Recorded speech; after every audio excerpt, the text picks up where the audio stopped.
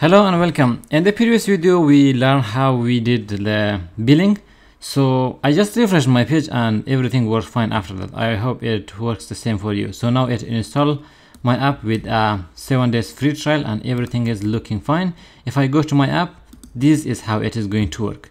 It is still have this information that I have stored, because when you delete the app, it is going to call a webhook, like uninstall webhook. So you can find out about uninstall webhook in the documentation here. So if you search for the webhooks, you can create webhooks, and let me check if there is an uninstall here. Nope. So it is not here, but there is a webhook that will be called if someone uninstall your app. So if someone uninstall your app, you can run maybe as like SQL query to delete all the information from your store. But currently, if I check out the wishlist, all those data exists here. It is not recommended to delete those information, because sometimes people delete the app and then they later come back to your store. Make sure you have stored their old information, unless there is a button for your app, and then you can call people, hey, you want to clean all your data, then you can clean it up. Otherwise, there are so many times people uninstall your app because something is not working and then they install again. If they have your information and your webhook delete them, then it is going to be like bad user experience.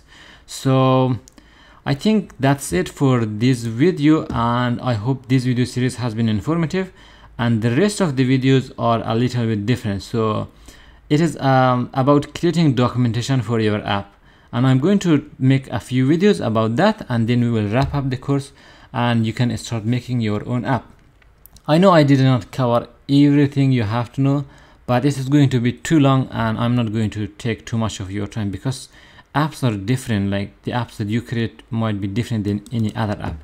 For example, in the front end of the page, if you check it out, we don't have a wishlist page here. Like if someone add a product to the wishlist, they should be able to access those wishlists. I didn't cover that. The reason is because I showed you how you can create a template in the theme. When someone install your app in the theme, it warn you with a warning. When you click on that, it is going to tell people, hey, you want to configure it with your theme, and then we are adding a snippet to the active theme. Instead of a snippet, you can create a template, and then people can create a page, and then they assign that template, and then they can link it. I don't know, however you want, based on the app you have. Those are the possibilities you can do. But that is how I wrap up this course here. But for the next videos, I'm going to use a tool called ViewPress.